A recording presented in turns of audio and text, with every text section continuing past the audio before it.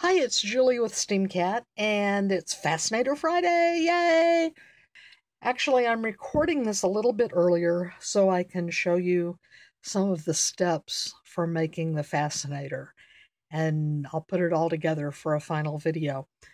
This is the base, and it's lined with wire, and then I used some double-sided bias tape, double-fold bias tape, excuse me, to stitch it all in place. You can see the stitches here. My next step is to take a piece of flannel and I will hit it with my steam iron after I've put this on. And what that will do will hold it in place. There's just enough sticky in the buckram to hold all this in place while I do the next bit, which is covering it with this cute embroidered Sirius. Now, I'm going to show you. This is a UV light, and you can see that this lights up. I'm using a UV thread for the constellation, and we'll see what happens when we turn this light off. I hope it'll be enough so you can see. Okay, now I have all the lights off, and you can see the constellation. That's kind of cool. So if you're wearing this at night and you've charged it up with a UV light or it's been under some regular lights for a while, this is what you'll see at night, is the constellation.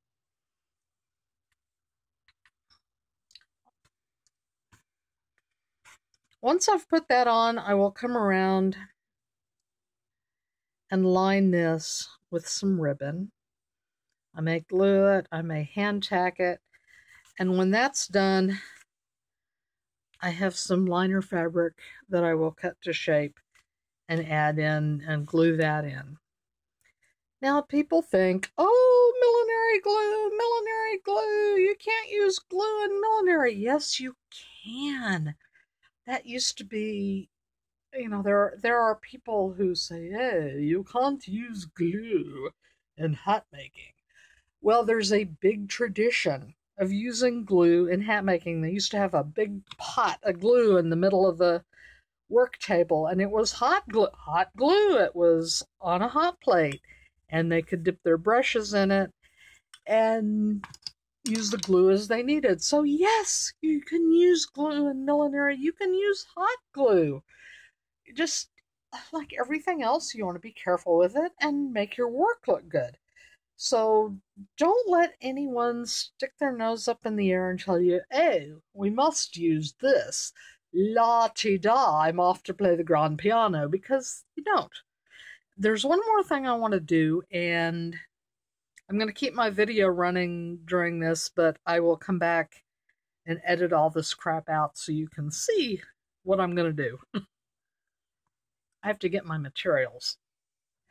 We're back! Yay!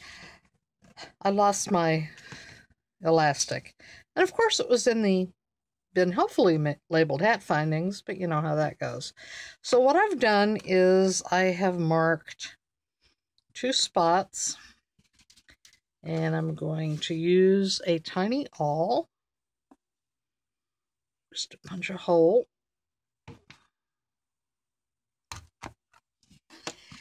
And I will run the end of this elastic through here. Of course, I'm on camera, so it's never as easy as, the first one was. Okay, so that will give me enough. That will give me an elastic so you can mount the hat on your head. Now, I'm going to stop this again, and I'll come back when I have more pieces in place. Now, I have this all pinned up now, and it's still a little rough, but that's actually okay because I'll still be straightening this out as I go along and probably trimming some more. And then, this is going to be covered up by the ribbon. No raw edges, I hope. Okay, I have about 18 inches of thread that I have doubled up.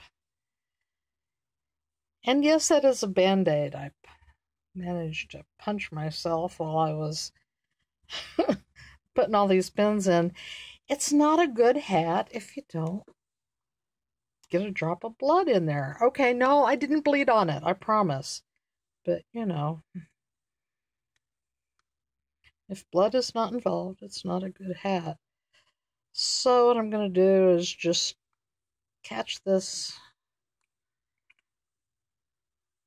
on my velvet and watch it go right through. So what I need to do is catch it in here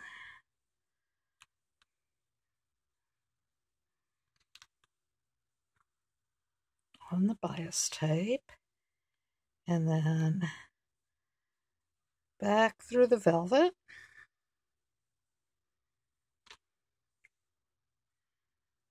This is always a fun process. Now there will be much lathering, rinsing, and repeating here as I go through this process. So now I'm going to stop this video and I'll come back when it's all sewed up. All right, I'm back and I've got the edge of this all sewed down, and like I said, it's going to be a little uneven, but that's okay. I have cut out kind of a circle-ish, and it will get trimmed down too, that I'll use to line this hat with. Now what I'm going to do is I'm actually going to use glue to tack this down. This is Helmar 450 quick dry adhesive. I really, really like this stuff. It's acetone based. So, however, before I get started on this, I want to show you a couple of tips and tricks. There's a bunch of threads and junk in here. So, canned air. Alrighty. But canned air isn't what they used back in the day. So what? You need to learn. There's nothing wrong with new techniques that save time and give you the same or better results. The other thing I wanted to show you, where did it go? Here we go. Here's the needle I've been using to tack this down. It's a millinery needle, and these are more flexible than average sewing needles. So that makes it easier to get around corners and curves and the like. And if you've used one for a long time, they'll actually develop a bend in them, which is kind of interesting. But they're handy needles, and you don't have to have them, but you can usually buy them at the fabric stores. Now, I'm going to pop a little glue in the center here. Just going to eyeball it.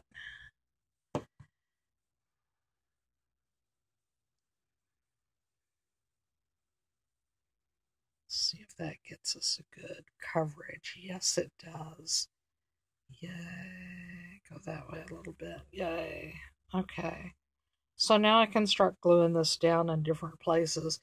And there's nothing wrong with gluing a lining down. When they talk about how you must sew this and not glue it, a lot of that pertains to trimmings, because back in the day, people did swap out trimmings all the time.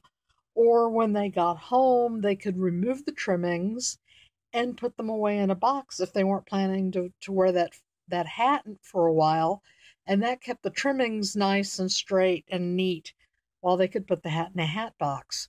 So, and it also made it easier to redo the trim completely the next year. So, women who weren't rich could take a hat and retrim it every year and have it last 3 or 4 years. So, yeah, there's no problem with using glue in a lot of situations here. But I'm going to put some just around the edge.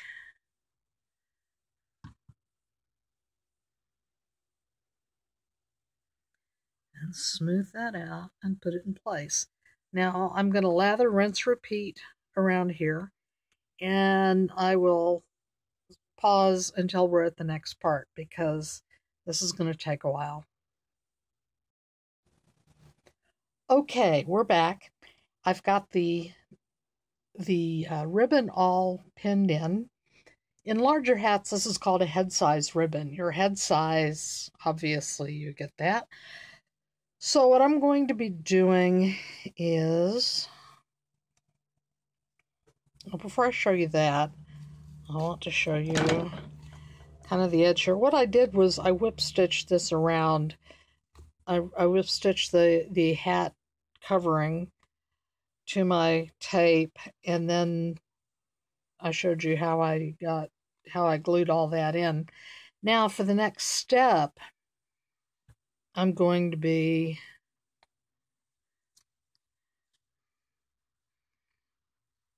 taking very tiny stitches and just kind of attaching this to the edge. Make sure you can see this. There'll be very tiny whip stitches. Now, some people may have a couple of questions like, what's the deal with 18 inches of thread? Okay, that is not a hard and fast rule, but if you read books and if you're an experienced sewer, also, you know that if you have too much thread, it's going to all ball up and knot up. And 18 inches seems to be, for most people, an optimal length of thread.